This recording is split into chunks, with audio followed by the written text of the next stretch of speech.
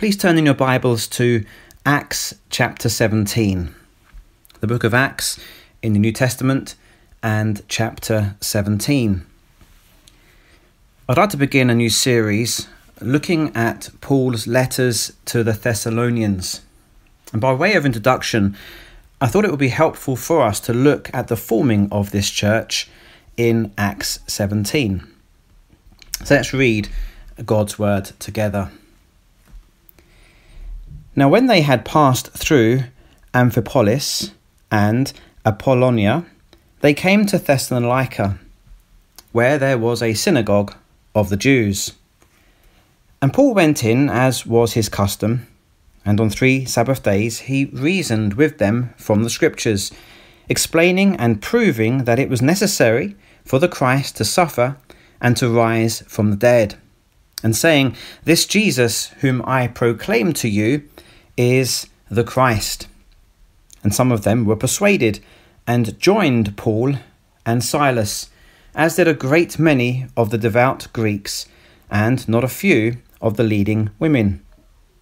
But the Jews were jealous, and taking some wicked men of the rabble, they formed a mob, set the city in an uproar, and attacked the house of Jason, seeking to bring them out to the crowd. And when they could not find them, they dragged Jason and some of the brothers before the city authorities, shouting, "These men who have turned the world upside down have come here also. And Jason has received them, and they are all acting against the decrees of Caesar, saying that there is another king, Jesus." And the people and the city authorities were disturbed when they heard these things. And when they had taken money as security from Jason and the rest, they let them go. The brothers immediately sent Paul and Silas away by night to Berea. Amen. We'll leave the reading there at verse 10. And let's ask the Lord's blessing as we consider his word together this morning. Our Lord, our God, our Father, we thank you for your word to us that we can read and share together. And we pray now as we come to consider this passage, Lord, that you would teach us your ways and help us to understand your word. Father, we pray that the Holy Spirit would teach us and instruct us in righteousness and would lead us to the Saviour, the Lord Jesus Christ. As your children, that we would love him more. And if any are hearing this message who are outside of Christ, Father, we pray that you would draw them to the Saviour. And above all, we pray, Father, be glorified and magnified through the reading and preaching of your word and the lifting up of the Lord Jesus. We ask these things in his name. Amen.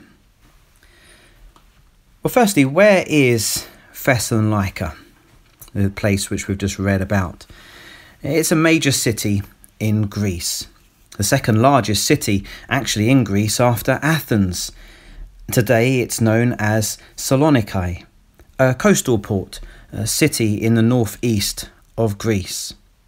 This city was established in 315 BC by one of Alexander the Great's generals, Cassander, who named this city after his wife.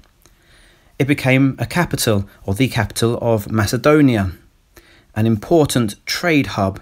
Later in the Roman Empire, it was found on that long east to west road through the empire. It was a very important city. The church is formed there in Paul's second missionary journey, which is between AD 50 and 52.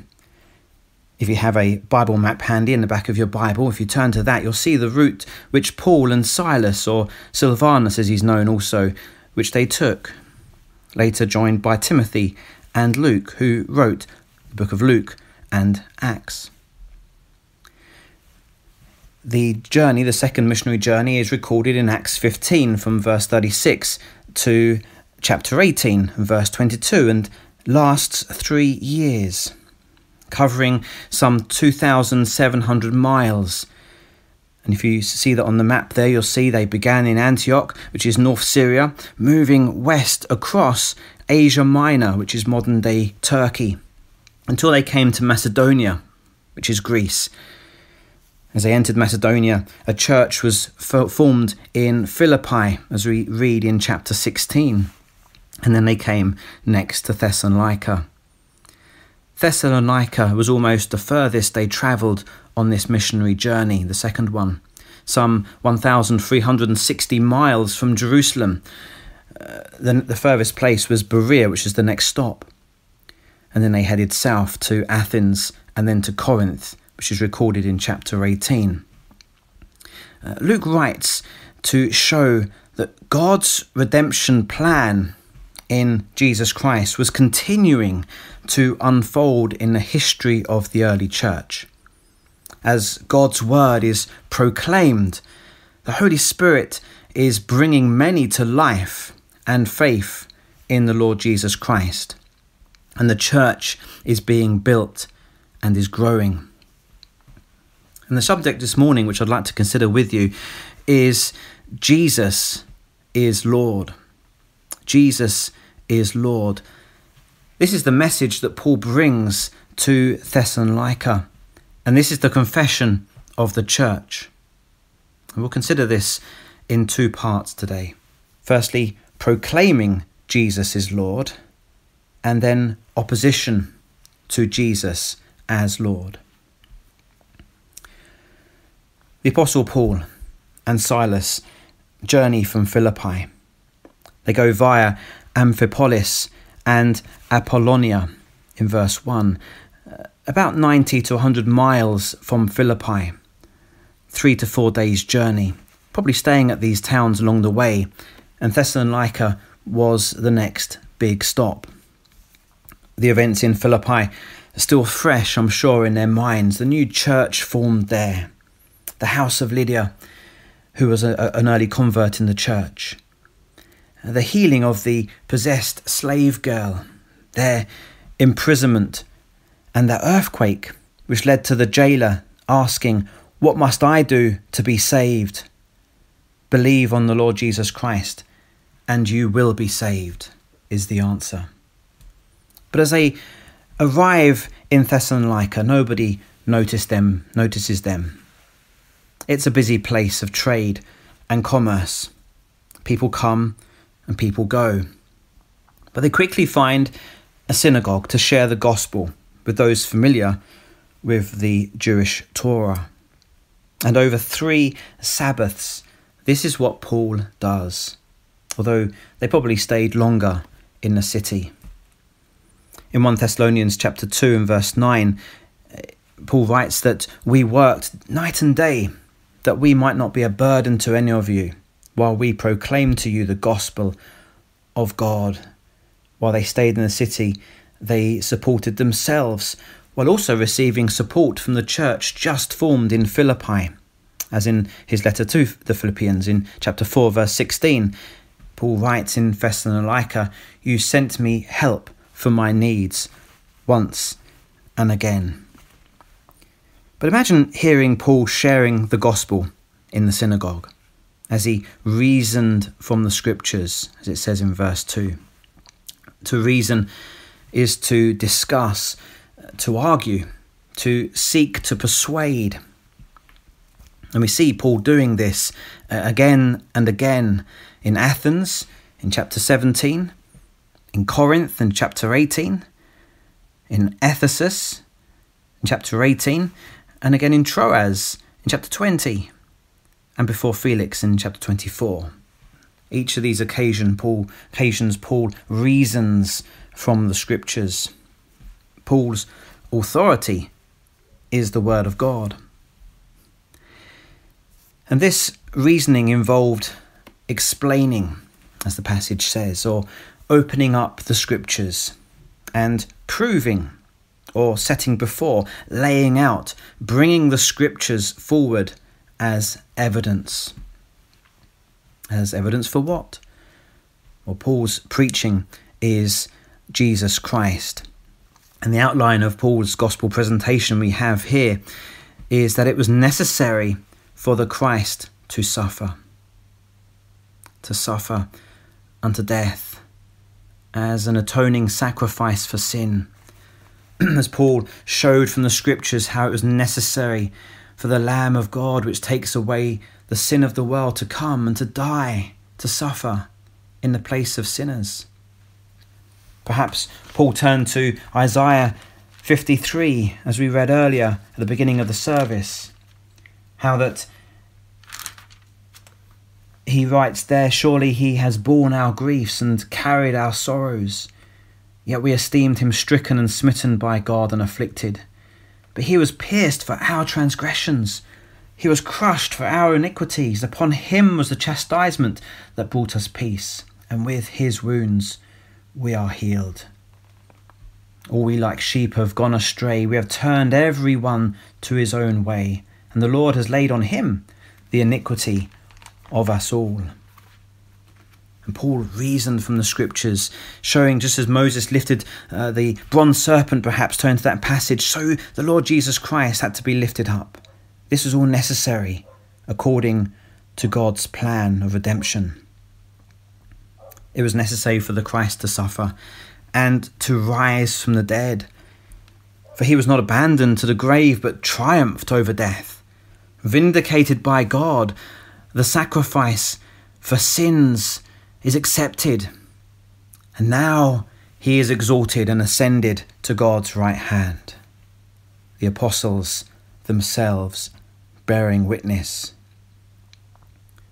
This Jesus, whom I proclaim to you, Paul says, is the Christ, is the Lord, the promised one that will crush the serpent's head, the son of Abraham, the son of David, God's chosen king, the long-awaited Messiah.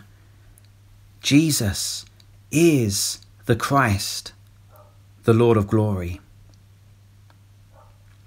What was the response to this gospel presentation, to Paul's reasoning with them in the synagogue over these 3 Sabbaths? Well, some were persuaded, the passage says. They were persuaded, they were convinced, they believed this good news, this gospel, as did a great many devout Greeks and leading women. In 1 Thessalonians chapter 1 and verse 9, it says there that they turned from idols to serve the living and true God. Also in that first chapter in 1 Thessalonians chapter 5, it says that our gospel, the gospel that Paul preached, came to you not only in word, but also in power and in the Holy Spirit and with full conviction. Some were persuaded and they joined Paul and Silas. They became part of them, part of the church of the Lord Jesus Christ. They were converted. Not just intellectual assent given to what Paul was saying, but there was a change of life as they joined Paul and Silas and became a part of the church.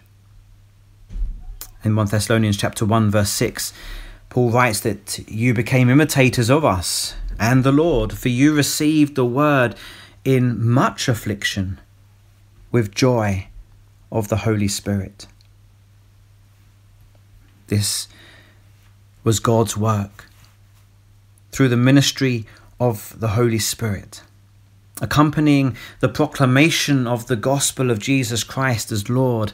Many came to life and faith in the Lord Jesus Christ.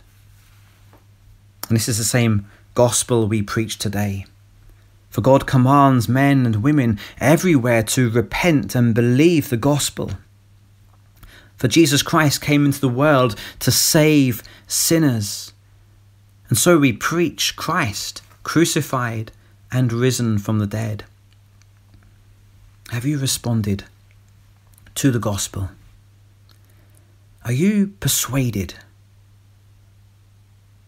For it's necessary to believe the gospel, to put your faith and trust in Jesus Christ as Lord for forgiveness of sins unto salvation and eternal life. To believe that Jesus died and rose for you. Are you persuaded this morning? If not, would you come to Christ and put your faith in him and him alone? What we find in this chapter is the church formed in Thessalonica as they joined Paul and Silas in faith in pursuing Christ. Being a Christian is not just head knowledge, but it's head, heart and hands. And so it is for us as well. It's relationship and discipleship. We are called to live holy lives as followers of Jesus. And we'll explore in more detail this over the coming weeks as we look at, God willing, the letters to the Thessalonians. The church is a community, and these new converts didn't go off and live their new Christian lives in isolation, individually with the latest books and podcasts or online sermon clips.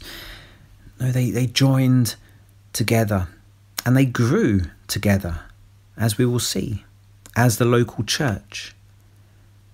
How important it is for us to be members of and active in the local church as we seek to be at Providence.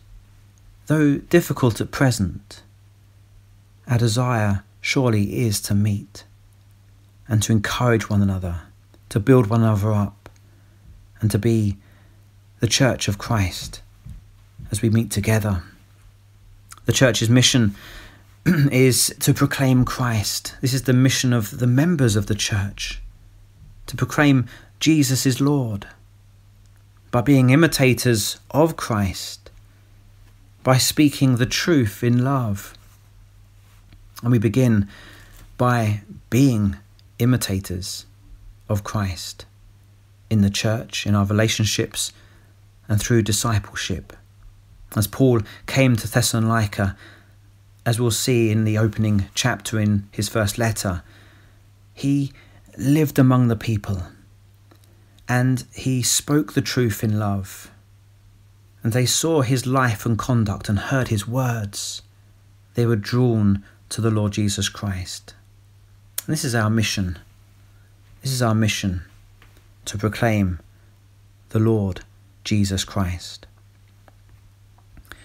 And so we see in the first half of this portion, proclaiming Jesus is Lord. And secondly, we see opposition to Jesus as Lord from verses 5 to the beginning of verse 10. For the response wasn't all positive. There's opposition and hostility.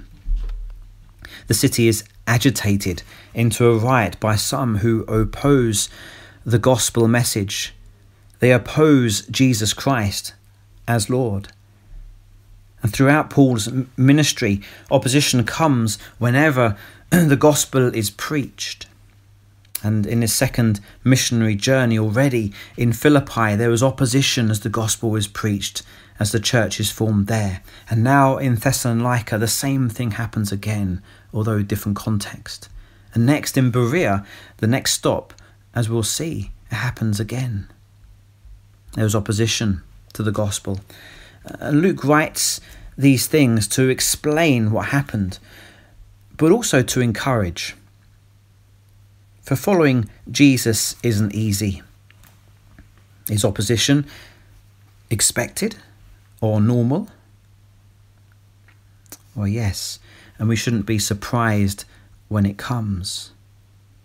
For Jesus himself said, if the world hates you, know that it has hated me before it hated you. In John 15, verse 18. But Jesus shows himself Lord in all of these scenarios. Whenever there is opposition, through suffering, he builds his church and nurtures his people. And so we see here some opposing Paul's preaching. The Jews were jealous, it says in verse 5, and the King James Version adds those who believed not, the Jews who believed not. Seeing others following Jesus, they become hostile to the gospel message and to the Christians. They start a riot. They turn to unsavoury characters from the market. the ESV says rabble, troublemakers, and formed a mob. They set the city in an uproar and attacked the house of Jason. In verse 5 we read this. Jason, it seems, is the one who had opened his house up to Paul and Silas and the others. It's probably where the church met together. And the mob seek for Paul and Silas and cannot find them, but they drag Jason and some of the brothers before the authorities, and they blame the riot on them, saying that they've turned the world upside down. In verse 6, they make an accusation that they are going against the decrees of Caesar, saying that there is another king, Jesus. This is a politically charged accusation, and the city authorities are disturbed. Luke, in recording this, shows a continuity with what he records in his gospel. This echoes the charge given against Jesus in Luke 23 and verse 2. How that they said of Jesus, "We found this man misleading our nation and forbidding us to give tribute to Caesar, and saying that he himself is Christ, a king." And so the people here make this accusation against the Christians, the followers of Jesus. On the one hand, they were right. The gospel does turn the world upside down, or the right way up. To follow Jesus as Lord will result in a life at odds to the way of the world. The exclusive claims of Jesus as the way, the truth, and the life is not acceptable and seen as intolerant. The world will not have this man, this Jesus, to rule over us. The message of the gospel which Paul brought here, this Jesus whom I proclaim to you, is the Christ in verse 3. His opponents sum up as saying there is another king, Jesus. What a testimony that in this short time this fact is recognized, that Jesus Christ is being proclaimed as Lord. But on the other hand, their accusation is wrong. Their appeals are political. And the gospel isn't a call to political revolution, to overthrow Roman emperors or governments. For Jesus said, "My kingdom is not of this world," in John 18:36. We're to be subject to governing authorities, Paul writes. For there is no authority except from God, and those that exist have been instituted by God. Romans 13 verse 1. But of course we are to obey God first of all. But we are to pray rather for kings and all who are in high positions, Paul writes in 1 Timothy chapter 2 verse 2, that we may lead a peaceful and quiet life, godly and dignified in every way. By this he means we are to be able to practice our Christian faith and life, and have freedom to share the gospel in this way. So the conclusion of Paul's ministry here in Thessalonica, we see at the end of verses 9 and 10. Jason and the men are let go under bond, no doubt to behave themselves according to the authorities, while Paul and Silas move on to Berea, 45 miles or so west. The gospel finds success there too, following the same pattern of preaching. However, the enemies of the church in Thessalonica, when they hear about this, they travel to Berea too, taking that 45-mile journey to agitate and stir up the crowds there too. So hostile they are to the gospel of the Lord Jesus Christ. Surely to follow Jesus in Thessalonica is going to be hard. And so Paul writes his letters to them to encourage the church when he arrives at Corinth just a few months later. That we may not face this level of hostility, but some do in the world, and it may come here too. Will your faith falter if this be the case? Calls to doubt? Perhaps God's not really for us. Why is life so difficult? And in some measure, we all face opposition and trials and difficulties. Paul writes to give hope, as does Luke, to keep on keeping on. Be encouraged. Be encouraged is what Paul writes to the church and to us as well. For he says in his letter, in the first chapter, in verse 4, you are loved by God, that he has chosen you. Though these things are falling out to you, know this, you are loved by God, and he has chosen you. And so he prays as well in chapter 3, verses 11 to 13, to encourage the church and us as well. Now may our God and Father himself and our Lord Jesus direct our way to you. And may the Lord make you increase and abound in love for one another and for all, as we do for you, so that he may establish your hearts blameless in holiness before our God and Father at the coming of our Lord Jesus with all his saints.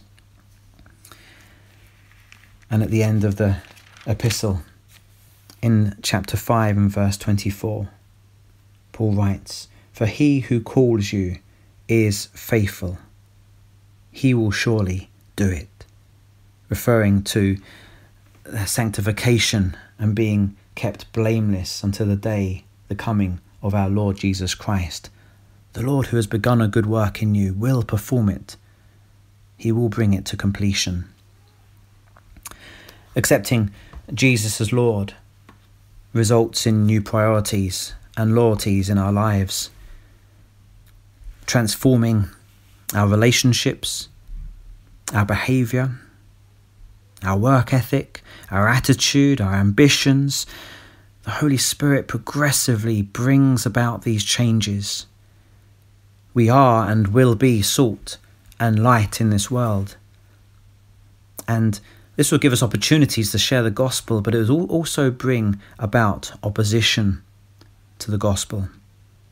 For whenever the gospel challenges people, opposition is sure to follow. We're not to antagonize people or provoke or alienate. We're to live peaceably and share the gospel in love. But it doesn't mean that we compromise the message or tone down the claims of Jesus. For the gospel message itself is offensive to the proud. Those exclusive claims of Jesus of being the way, the truth and the life, and many others as well, he is the only way to God, the only saviour of the world, are offensive, seen as narrow. That God's judgment is coming on the ungodly is offensive in this world. The need for repentance is seen as judgmental. But without repentance and faith in the Lord Jesus Christ, men and women will perish and are perishing. So although the gospel message is offensive, we must be prepared, as we are given opportunity, in love to share. People can handle a Jesus who isn't Lord, to seen as another spiritual help guru, whatever gets you through the day. But this isn't the Jesus of the Bible. Jesus of the Bible is Lord. And we're to faithfully proclaim Jesus Christ as Lord with our words, in our attitudes, and by our lives. To stand on the truth of God's word, the gospel, and as he holds you firm, so stand firm in him.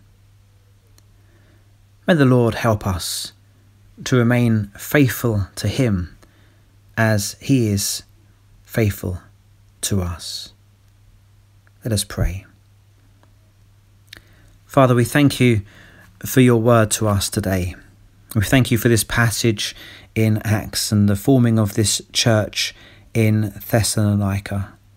And though just a short passage with limited details, we see here the fruitfulness of the gospel being proclaimed and how the church is built on the proclamation of the Lord Jesus Christ. And just as Jesus said he will build his church, so we see this happening, and we're encouraged to see this. And Father, we long to see this being the case in our lives, in our vicinity, in this church. As Jesus Christ is proclaimed as Lord, Father, would you draw men, women, young, old, to the Lord Jesus Christ, for this is a spiritual work. This is the work of the Holy Spirit. And so, Father, we pray, would you work in the hearts and lives, even of those who are hearing this message. And for us, your children, we pray, Father, that we would be encouraged in these days. Though at this moment we cannot meet physically, Father, we pray that we'll be encouraged in hearing the word of God and delighting in our Saviour, the Lord Jesus Christ. And should we face opposition, which we will and we do, Father, we pray that we would remain faithful to you. Help us to be wise in our conduct. Help us, Father, to be bold to share as you give us opportunity. But Lord, we pray in all these things would be bringing glory to you by how we live, how we speak, and our attitudes. Father, we thank you that this is your work in us, that you are sanctifying us and making us more like the Lord Jesus. And so we pray, Father, that you would bless and help us in these things. We pray this for your glory. Amen.